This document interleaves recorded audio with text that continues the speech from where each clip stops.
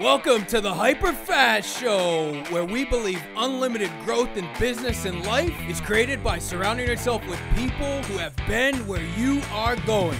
Learning from others allows you to compress time and grow hyper fast. And now, here are your hosts, Keri Shull and Dan Lesniak. Keri and Dan are real estate developers, best-selling authors, billion-dollar agents, and million-dollar agent makers. And now, get ready to grow hyper fast. Welcome! We are so excited to have you here at the Hyper Fast Agent Podcast. I'm with Andrew Greer, and Andrew, you are one of the top infill developers in San Diego.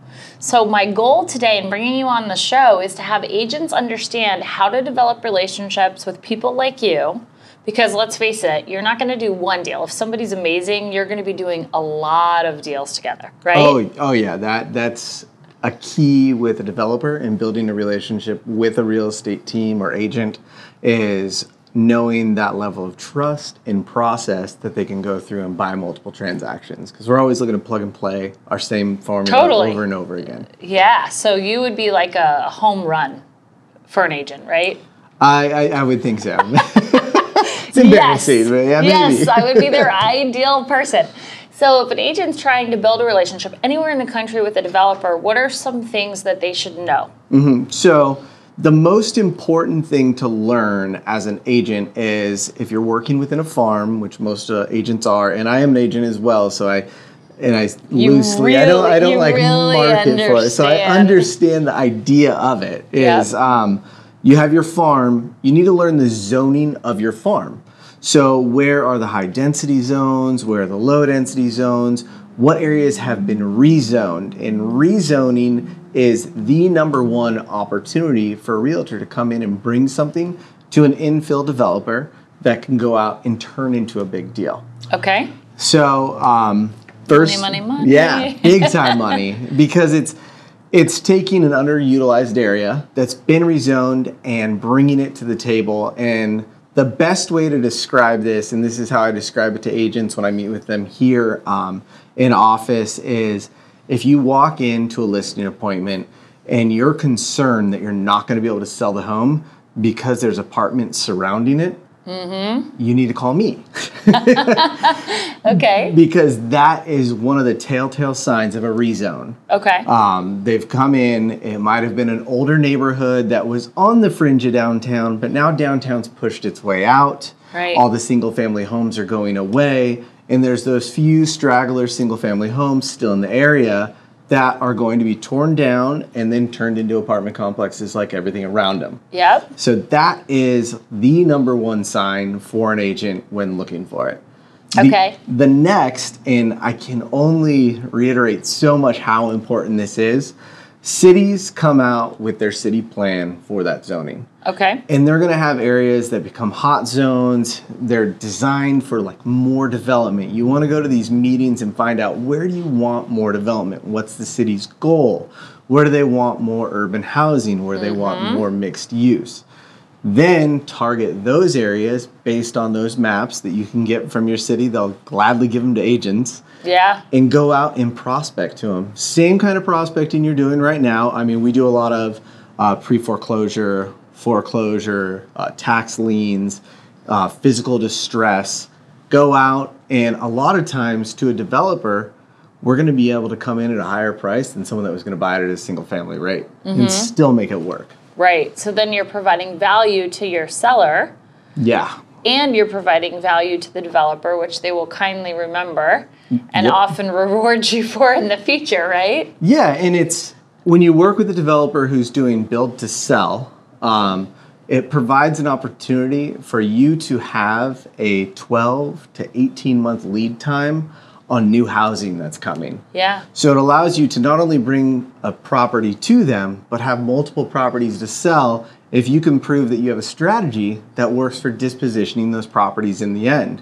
And we're always looking for out-of-the-box ways to get an interest list built up. Because one of the things we like as developers is selling things. Yes, knowing that you already have it taken down. That gives you the ability to then go out and expand what you're doing. Exactly. Yep. Okay. So going back to your first point, which was know the zoning. Yeah. Is there a strategy? Is it simply going to the city and studying that? How would you recommend an agent who's new that's watching this that's like, okay, that sounds like a great plan, but how do I do it? Yeah. What would your recommendation be? So the easiest way up front in any area, if it's not a major metropolitan area like San Diego, Los Angeles, I'm sure out on the East Coast where you're at, in DC and everything, they have it all online. They have it available for you. You can find it. You can look it up. In other areas, the easiest first step to take is go down to what's going to be called your building services or your development services, depending upon what city you're in. And you're going to see multiple counters. And this was the first time I walked in. I was like, what is this? Where am I? Yeah, it's just there's facilities, engineering, planning, zoning, all these things that are in there. You don't want to go to zoning, even though it's called zoning, to get the zoning information. You want to go to planning. Yep. So planning is the forward-thinking process of what those zones are going to be. So a zoning counter is strictly, what are you building? It fits into the zone. Planning is, this is what we want in the zone. They can guide you to either an online database. A lot of times, almost everyone I've been to has a huge map that's color-coded that shows the different zoning. Yep. And go in, have that conversation. And then if you're in a real niche neighborhood, like in San Diego, there's North Park, South Park, Park West, all these little areas have special meetings once a month generally for planning. And you can go in and sit down and actually meet the community planners in that area and develop relationships. And this is a good way to find out who's actually developing. Because the developers are going to be there. Yeah, so we're there. I present to them a lot of times. So if I have a project that is either controversial or requires community input, I'm going to have to go and present there. Right. You go see who's presenting, and you just add this to your schedule for once a month for a year or two. All of a sudden, you're going to know all the big players. Yeah. And a lot of times, you might meet the guy from our team who's going out for multiple developers and presenting, because a lot of times that happens with our bigger projects. Sure. We pass them on to a consultant. That consultant's going to have access to 20 developers for you. Huge. And absolutely huge. That's someone to take to lunch. And take to lunch often. Yes. Send lunch. Yeah. Do whatever you can do. Whatever you can. Yeah. You'll find the actual trigger pullers and people that can make things happen if you go to those meetings and see what's going on. Okay. So I think just from my own experience working with developers, there's some pretty tragic mistakes agents make when they're trying to approach developers. Mm-hmm. So when you think about what you would suggest they not do, what are some examples of like, just don't do this? A big don't do for me is if you're talking to a homeowner and you haven't verified how many units can be built there, and the homeowner tells you how many units can be built there, but you haven't gone through the process of researching it to give me a real answer, don't waste my time. Don't expect it to be accurate. A lot of times, you can be directly across the street from a 10-unit complex and only be allowed to put a duplex on that lot. Right.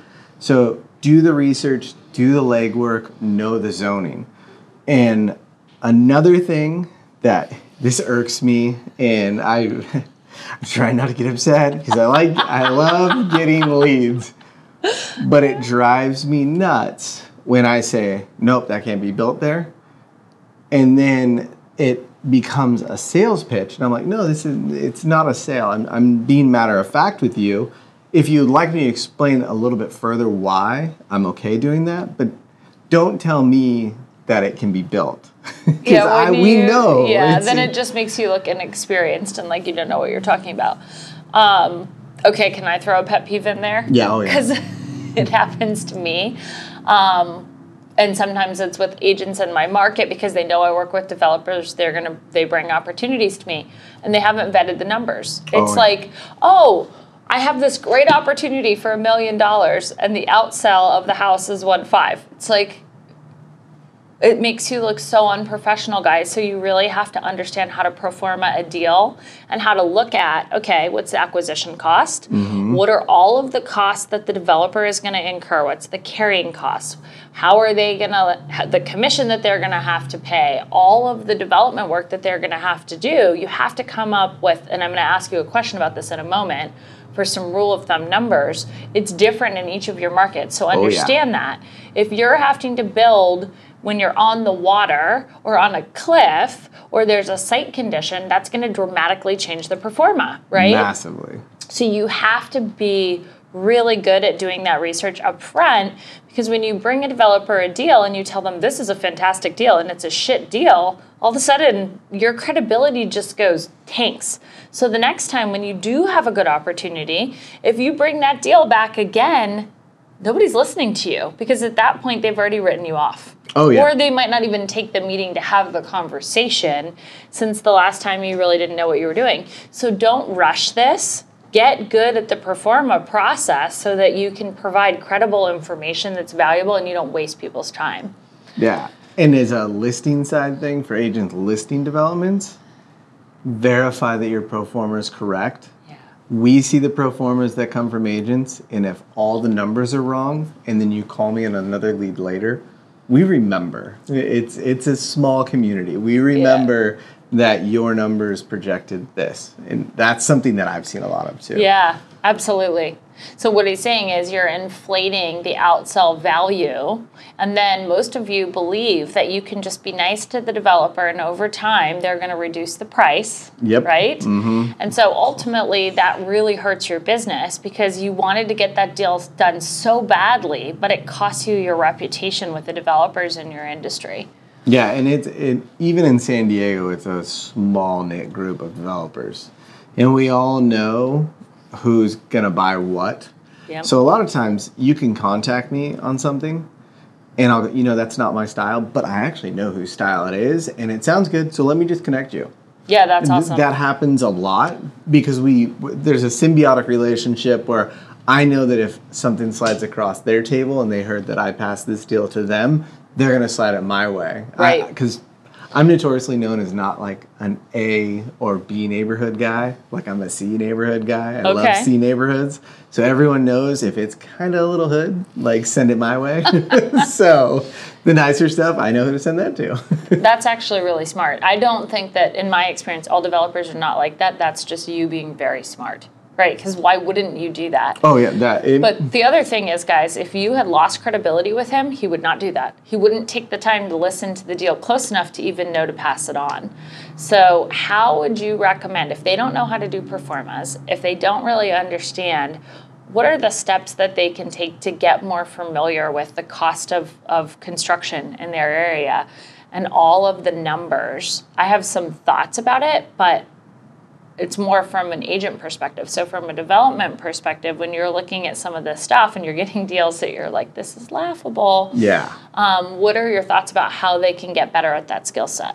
So I'm going to give you the not easy answer. Okay. And I'm going to give you the answer that I used myself when I wasn't developing so I could get into it. And I think it's really important, and it's a long run thing.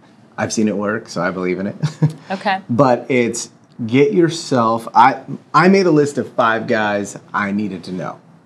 That was my list, and I figured out how to get in front of all 5 of them on a regular basis, where I wasn't there to meet them, but we were at the same events, we had contact, and I started going to things where I could connect with them on another level. So smart. Built up relationships, and then I was able to ask them to sit down.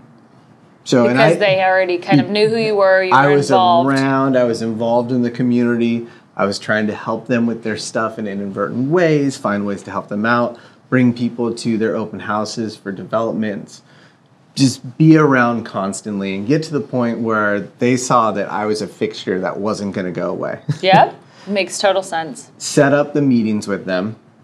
And then I sat down and I asked them all the questions I had, and then I provided them as much value I could in any way that they were looking. Yep. Some of it was marketing. Some of it was finding vendors for them. Some of it was just connecting them with some of my connections because I had built connections in the industry. Yep. That set me up to find out what the numbers were for different guys in different areas. Absolutely. Then I could review the deals, look at them, and that allowed me the opportunity to go out and partner, network, and do deals with them. Now, as a realtor, the difference would be you now know their numbers, so you can go project deals to them, show them what it's going to look like, and know what they're looking for. Sure. Everyone in San Diego knows if something pops up in National City, you call me, I'm probably going to like it. Nice. If you have something in Encinitas and you call me, I'm probably going to ask why you called me. It's understanding where guys work, where guys focus. Yeah, And the lanes. that long run connecting and not saying, you know what, I want to watch this podcast and tomorrow I'm going to present a development deal. You're just going to blow that credibility. Mm-hmm. You need to go out, build those relationships, really feed off of what's out there, and be a giver in the situation to do that. And I'm still continually doing that. Every year I set up a list of 5 people minimum that I have to get in contact with, and then I come up with a plan So smart. to get in front of them on a regular basis. You know, when we interview a lot of entrepreneurs on here, one common theme is that they can compress time with relationships. Oh, yeah. Right? And that's exactly what you're talking about. Like, you don't have to go out and do construction to understand the numbers if you work with the right people and develop the right relationships. That's brilliant. 100%. On the agent side, one of the things that I've done, I knew that in order to grow my business fast, and I don't know if you know this about me, but I developed a program where I came from a new home sales background. So I looked at agents around my market and I thought, wow, the agents that are willing to do the hard work and go get the land and sit in the family room with the sellers that have been there for 40 years and have tables that they don't want to get rid of and like stuff that you're like having the conversation and digging in deep with them, those agents don't have the skill set to do new construction often. It's very rare that you find an agent, what I noticed in my market, it's very rare that you find an agent that's versatile and can do both well. So the hustlers that are getting the land are falling down on the new construction sales process because they're not skilled enough. And the people who want the new construction listings are not willing to go sit in the family room with Betty and Jim for 4 hours to have tea to win the listing, right? So I saw this interesting need in my market, and I knew that I could sell any new construction really well because that was my background. And I sold buildings and I sold single family houses. So the construction knowledge wasn't the challenge for me. It was, okay, I need bait because I need the developers to want to work with me, and they're only going to find me valuable if I have what they want, and that's the land. Yep. So how do I get in and find the land? So what I did in my market, guys, is just focused on where do the numbers make sense? So if you study, you can approach this equation from a lot of different places. If you study the comparables and you find out, okay, where is new construction selling? And what was the acquisition price of the land that the developer paid? You have to remember time is moving forward and costs are changing, but it's going to give you a benchmark. And then once you understand that benchmark, you can start calling on some of those developers. If you're getting access to land and saying, I noticed on 123 Main Street your acquisition cost was X, now I know pricing has changed, so help me understand your price per square foot. I do not want to waste your time, and I want to be able to present you really accurate performas. And you earn so much respect because so many other agents are wasting their time, and you've taken the time to research their past projects to know where are they buying, what were their numbers, right? And that shortcuts the amount of time that it takes because when you're calling them, they're like, whoa, who is this girl? Yeah. Right? So I was able to get the numbers just by having enough research. If I called you out of the blue and I said, hey, what's your cost per square foot to build? I'd be like, go pants down, Sandy. Yeah, like another idiot. Where, what are you talking? Yeah. Yeah, like I'm not going to tell you that. There's no reason. But when you approach it from, hey, I'm meeting with 10 to 15 sellers a month in the neighborhood that you're focused on, and I want to understand so I don't waste your time when to present you opportunity. can we get together for 15 minutes and just talk through that so I can run really accurate performas that are in the format that you want and create a lot of value and opportunity for you? People are like, okay. Yeah. Because it's what they need, right? So the other key, which I want to ask you how you would approach this if you're an agent, for me, with a lot of the builders, I demand exclusivity on the acquisition. I'm like, look, if I'm going to be searching for you in this neighborhood and I'm going to go after new construction, I'm going to have to do a lot of the dirty work in the neighborhoods. I'm going to have to spend a ton of money to get that. So I chunk it off because he's not going to agree to work exclusively with me in all of San Diego. Like, that does not make sense. Yeah. But if he knows I'm a hustler and I keep providing him opportunity, and I want the outsell for the opportunity that I'm providing him, and I actually execute on selling it, you're positioning yourself to be more valuable, and you earn respect up front instead of just, oh, I hope you work with me. Yeah, don't say you hope you work with them. No. You even just heard the way Keri said it. It sounded bad. It sounds awful. It's such hesitation and like lack of confidence, right? And we need killers. That's the thing. You tell the developer that you're going to do that, or you expect that the developer is going to tell you to pound sand. You have to present it though, because ultimately, if I'm a new agent and I give him a piece of land, would he rather work with somebody that he knows to sell it? Yes. Yes. Mm-hmm. The fact is yes. But if I tell him, I'm going to go hustle for you in this neighborhood, I'm going to find these opportunities for you, and I don't stop until I do, and then I fulfill, all of a sudden I've created the pact that if I bring you something, I'm selling it. And these are the reasons why I'm going to be valuable and able to create success for you. So for you guys that don't have a new construction background, go find other agents in your market that do and figure out what you can do to be valuable to them. Whether that means working their open houses, showing houses for them, helping them with marketing. I don't care if you have to go door knocking for them.